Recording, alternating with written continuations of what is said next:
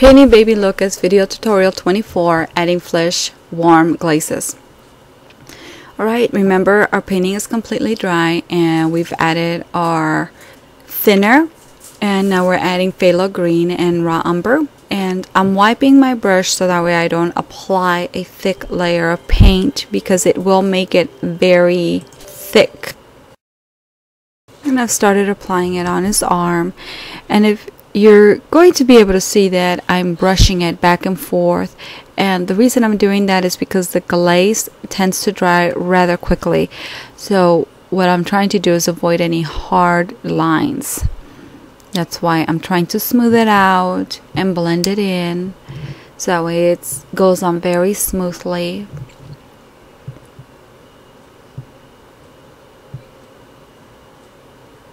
And wherever I see where he had those warm shadows, and he's gonna have those warm shadows due to the blanket being around him, and that green is going to reflect on him.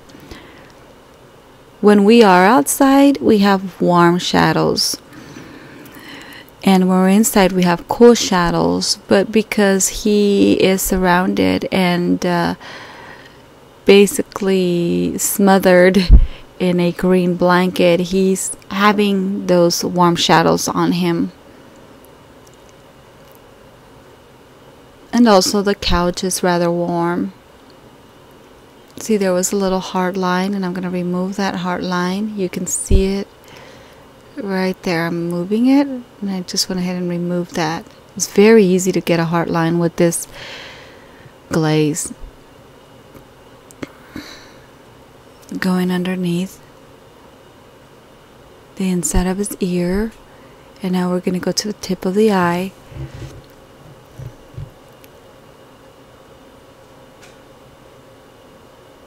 Around his eye, the other eye.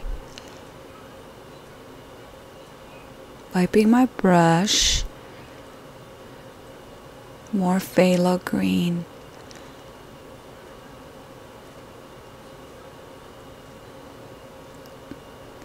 And raw umber.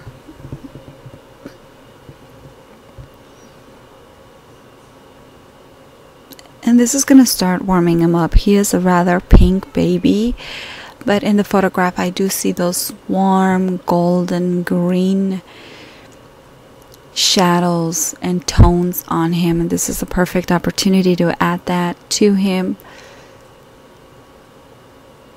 I just don't want him all pink because he doesn't seem realistic to me, just being all pink.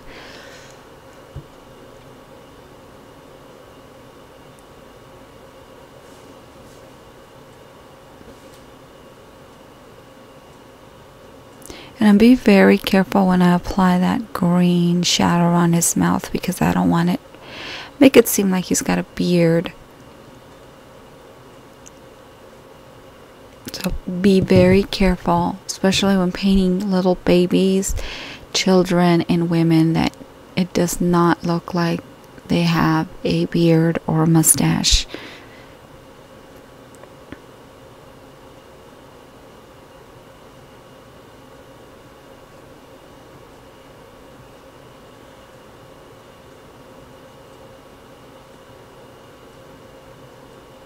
And it's okay to go over some areas that you feel you may have applied heavy glaze over. Just rinse your brush with turpentine and go over it, and it'll remove it.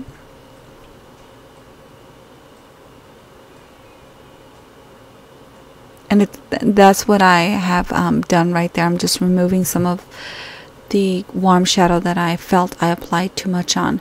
Now I'm going to go and get some yellow ochre and add it to that mixture. And as you can see, it's a little bit lighter than the one I had. And I'm going to start adding those yellow areas on his skin, and it'll make him feel and seem warmer.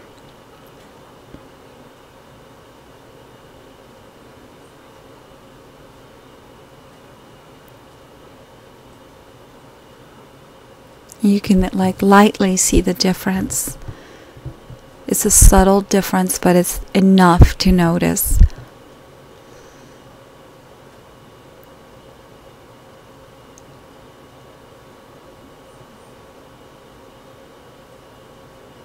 and add some glaze on there.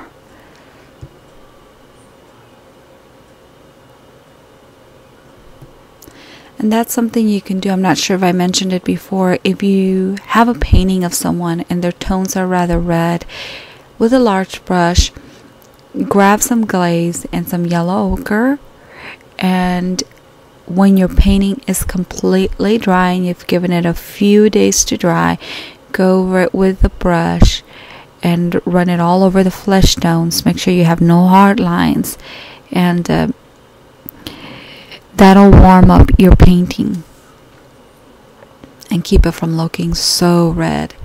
See the difference? I'm sure you can tell the difference from when I first started, where he was just so pink. Now you actually see those warm colors on his face. And I'm adding that now to his arm.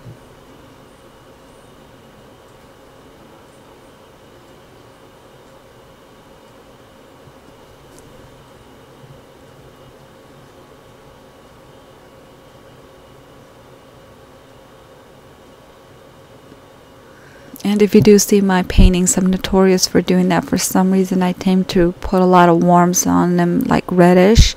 Then I'll eventually go back with a yellow ochre and just put it all over their body to warm them up. But it's very lightly, very little. You don't want to put too much glaze and very little paint and then have your paintbrush soaked in it, because you are going to remove that underneath paint even though it's dry. So make sure you add very little glaze on it and very little paint. The more you start painting and the more you start working with your glazes, you'll start knowing what consistency you need to be at. But don't put too much glaze, because that's just like putting a lot of water on it and you're just going to remove it, the paint underneath it.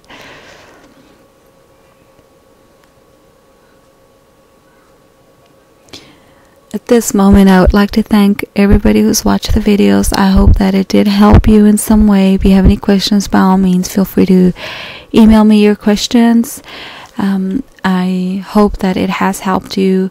Foremost, I want to thank everybody who watches my videos and all my subscribers. You guys are so important to me. I want to thank you all for taking the time and subscribing to me. To all my subscribers, I really feel happy when I do have you and you guys to subscribe to me, because it tells me that I'm helping you guys in some way, or you like my videos, and that really does mean a lot to me. So to all my subscribers, I am so happy, and I hope you guys enjoy this video. This one's for you guys. Jessica, thank you so much for requesting this video.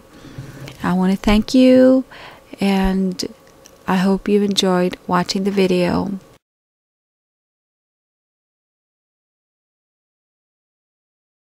And as you can see, I'm just adding last minute touches.